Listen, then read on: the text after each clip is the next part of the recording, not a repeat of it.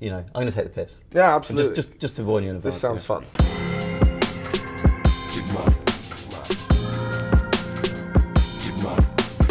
Hi there guys, you're watching the 1-2 with Ollie and Matt, your weekly Premier League roundup. Now last week we had a competition to win a Premier League shirt. We announced the winner of that competition later on in the show, so stick around and find out if you were the winner. We're going to start off our Premier League roundup by talking about the big game of the weekend, United against Spurs. United of course winning that 1-0, much to Matt's dismay.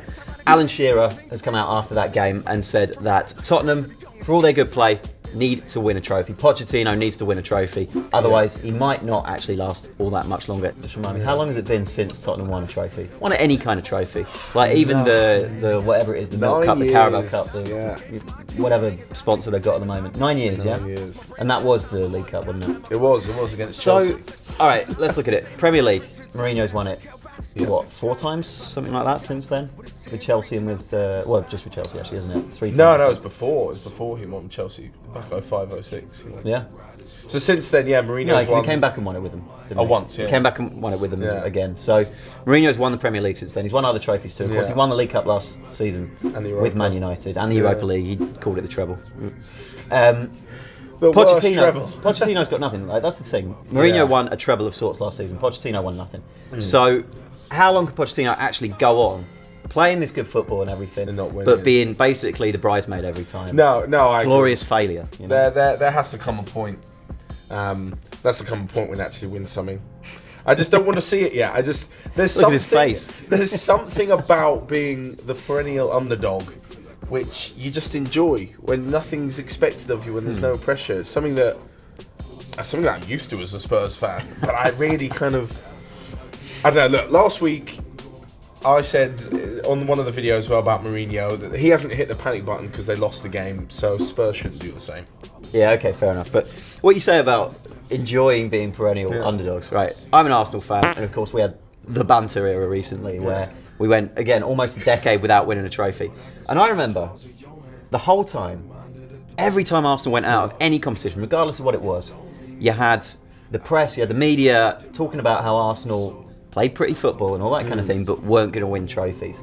And yet it seems a bit different now. Shearer seems to be the only one who's actually going for Pochettino and calling him out on his failure to actually win a trophy. Because, as you say, it's been almost a decade for Spurs as well now, right? So, do you think Tottenham are getting a slightly different deal with the media than Arsenal did back in the day? I think a lot more was expected of Arsenal, coming from Invincibles one season, FA Cup the next when Vieira left, and then nothing. Not as much as expected of Spurs. And if anything, I think Shearer's just Shearer's stirring shit up so that Kane will leave and won't beat his record. That is exactly what he's doing, because he's worried. He tweeted that, I think. He said Kane's going to smash it. He said Kane's going to smash his record. I hope he does. I hope he does, and I hope he wins titles along the way. And I hope that we can shut Shearer up for winning one title with a load of money like he did in '95 or whatever. Alright, but you brought it up yourself, Kane possibly leaving. You talked about it on the show last week as well. It's not just Kane though, is it? You've got Eriksen there, you've got Ali. Yeah. You know, obviously Kyle Walker left last summer. There are other good players in that team, Alderweireld for one, Hugo Lloris. I mean, are Tottenham at some point going to get to a stage where if Pochettino doesn't win trophies with them, that they're going to start leaking these players to other big clubs? Kane, all right, Kane has said he's a one-club man, that kind of thing. Yeah. Let's look at the others though. They don't necessarily have that link to Tottenham.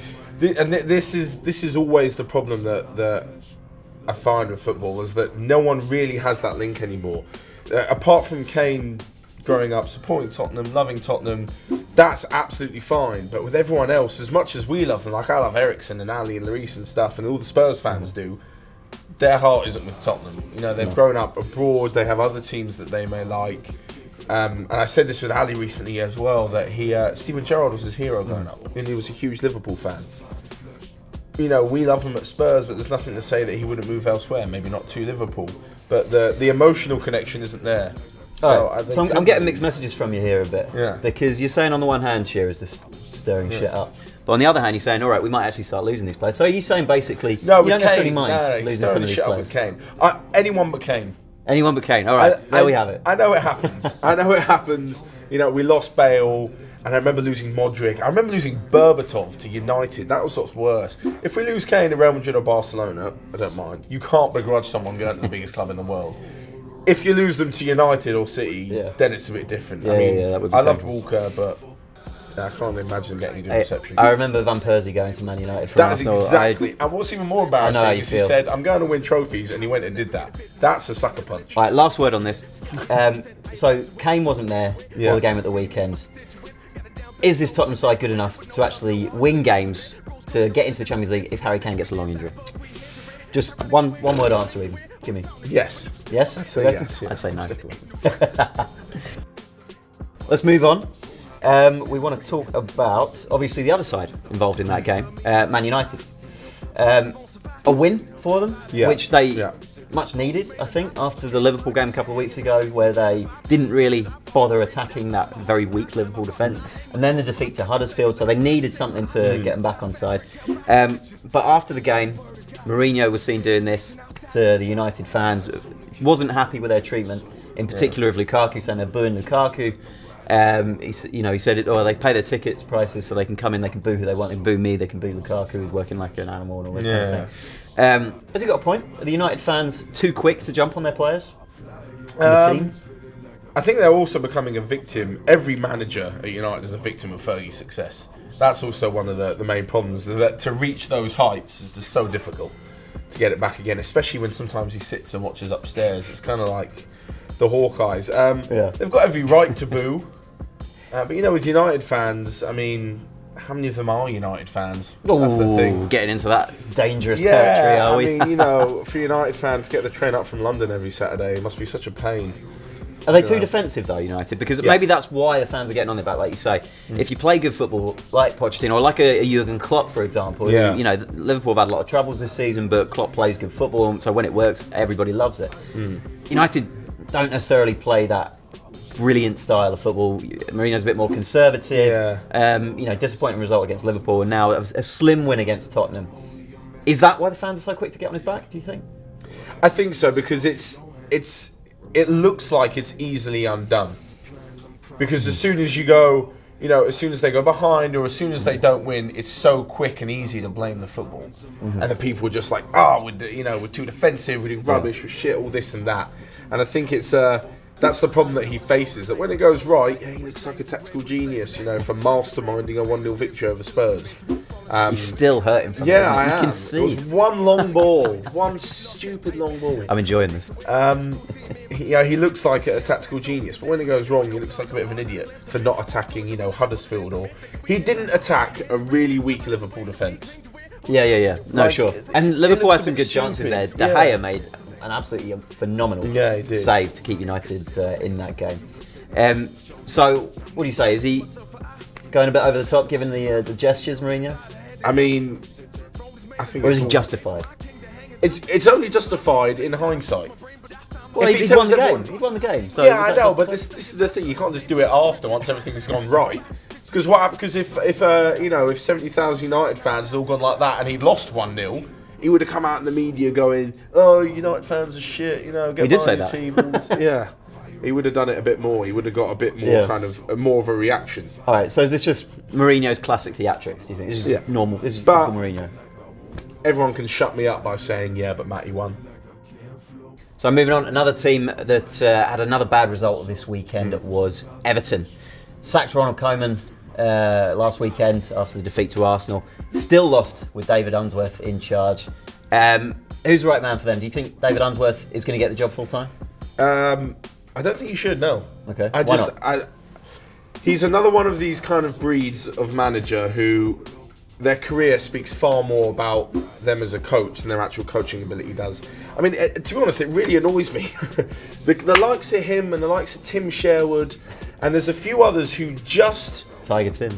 They don't coach from the sideline, they captain. Tim Sherwood used to do it. He used to get up at Spurs, right, and shout the regular stuff, the come on boys, the 2 minutes left, the Sunday League shit you hear. Box them in, 0-0, start again, So why are these guys getting hired?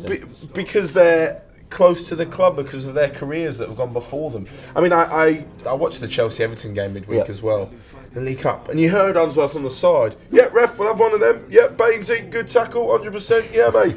It turns out the weekend that he said 2 words at half-time. Yeah. Is it That's not right. acceptable? Wow, what an insightful Tactical half-time genius. team talk. Do you know what I mean? You look at people like Mourinho, Guardiola, I've seen that they give real sort of insights to how they're going to win the game. Standing up and just giving football banter like you would when you were a player is not being a coach, and I just think it's nonsense. All right, but Guardiola is an example of a former player who did become a successful coach. Yeah. And we got a comment actually on who could be the next Everton coach. Someone, the Glass Hammer, has commented on YouTube saying Mikel Arteta has been learning under Pep at City's assistant manager. Could he be the man to take over? I mean, he's a former Everton player, so he knows the club. Yeah. But maybe he's got a bit more to him than just shouting from the sidelines. Yeah, exactly. So he comes in and he's learning under Guardiola, and he learns about different styles of football, and he's got a great coaching team around him. You tell me what David Unsworth is going to learn from a year and a bit with Coleman, right? And by working with Duncan Ferguson every day. Yeah. What is Unsworth going to learn? And how on earth is he going to take an Everton team which couldn't play football under a pretty good player and manager, Coleman? So the message is Unsworth out, Arteta in, is it? I'd go with Arteta. Let's go. The Glass Hammer, we're with you. Arteta in. Now we're getting towards that time of year again, as Dan Wilson said on Twitter here. Nearly the time of year again for mock outrage of James McClean not wearing a poppy. Is it a big deal for you? Not wearing a poppy? James McClean specifically, not people generally, you know. Yeah. No, he's got his reasons for it. He's got his reasons for not wearing it. To be honest, it's none of my business. It's none of anyone's business. If he wants to give money, if he wants to, I mean, first of all, the players just wear them. I mean, they turn up and wear them. They're not specifically going out and buying them.